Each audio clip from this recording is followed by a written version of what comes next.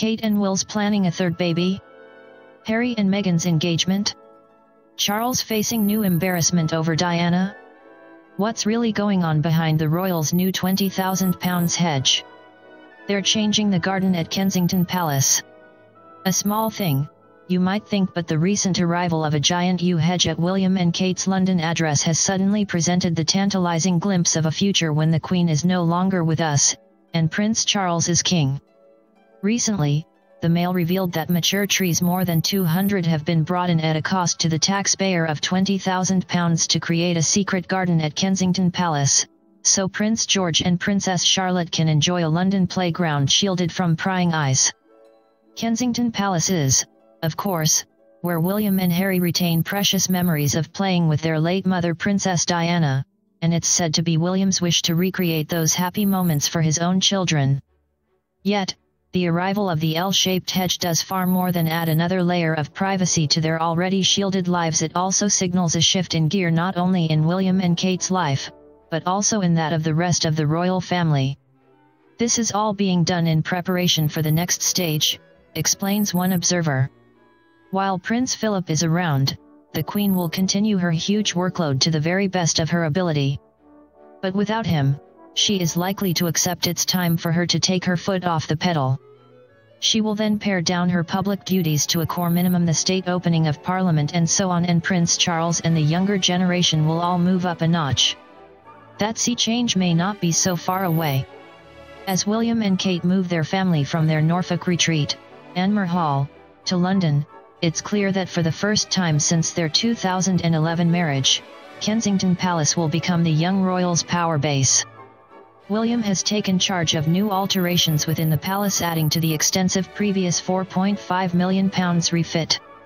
Intriguingly, there is now the belief that when Prince Charles becomes king, he'll continue to live at Clarence House and use Buckingham Palace merely as the office. Which would mean William, Kate, and Harry and the next generation of royals will continue to live at Kensington Palace.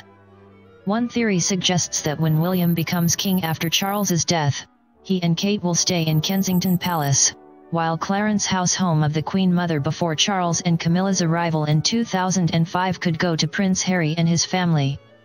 So the yew hedge could not be a more dramatic symbol of the next stage in the history of the House of Windsor, whether it is popular with those outside or not. It puts a wall between William's family and the public, was one comment from passers-by as workmen planted trees. Royal officials say it is justified on privacy and security grounds, and it brings Kensington Palace into line with other royal residences. But for many, it's a sign of the siege mentality which seems to have grown up around the House of Cambridge, and visible proof that Kensington Palace is being turned into their fortress. If William, Kate, and Harry appear to be defensively circling the wagons, it's reasonable to ask whether the planned statue of Princess Diana at the palace is intended to be solely for the princes, or whether the thousands of pilgrims who come each year in homage will be able to see it.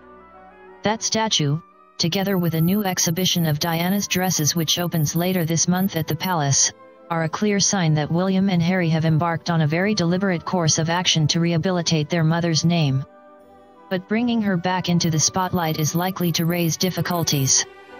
Not least with the prince's father, Charles.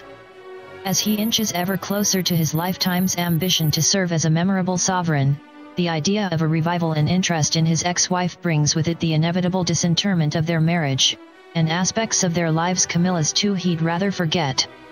Dwelling on the Diana legend can only put a distance between Charles and his sons, and some believe it already has. Whatever his eccentricities, one thing you can say is that Charles's place in history has been burnished by his many good deeds.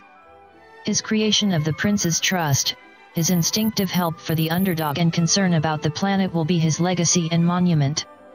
William and Harry seem to have gone out of their way in creating their own charitable trust, the Royal Foundation of the Duke and Duchess of Cambridge and Prince Harry, to show they have little interest in their father's efforts. He must be depressed by that. Especially, say observers, since Charles's Duchy of Cornwall estate is, to a large extent, bankrolling the activities of his sons. Meanwhile, Kensington Palace is attracting attention in a way not seen since Princess Diana's heyday. The reason is the arrival of Meghan Markle, currently sharing a duvet with Harry in Not Caught, the Sir Christopher Wren designed set of rooms the 32-year-old prince calls home.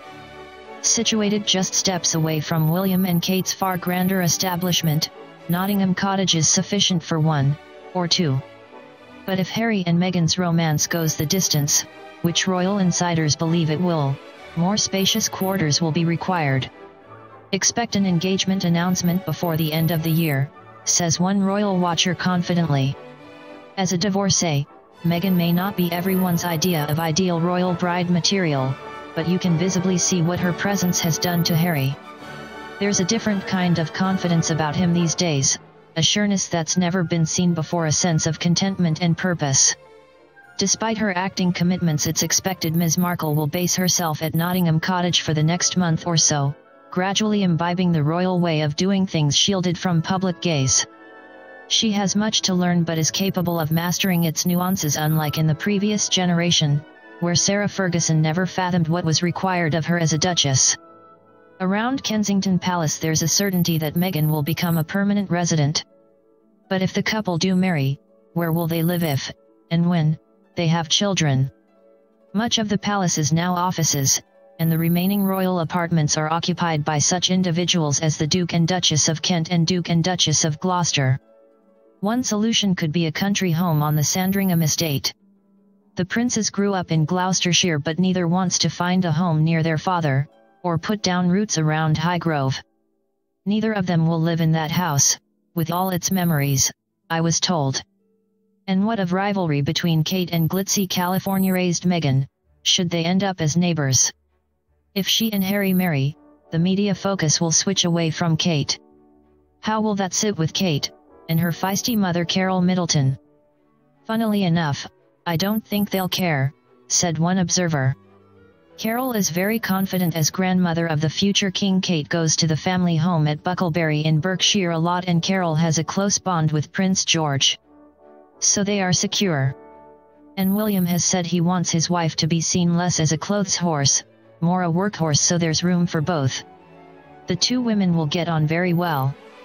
One thing that would be sure to swing attention back to Kate would be the news that she's expecting another baby, and friends are convinced that it won't be long.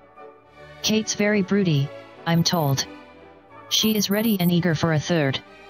Make no mistake, what happens behind that expensive new hedge at Kensington Palace will shape the future of the monarchy.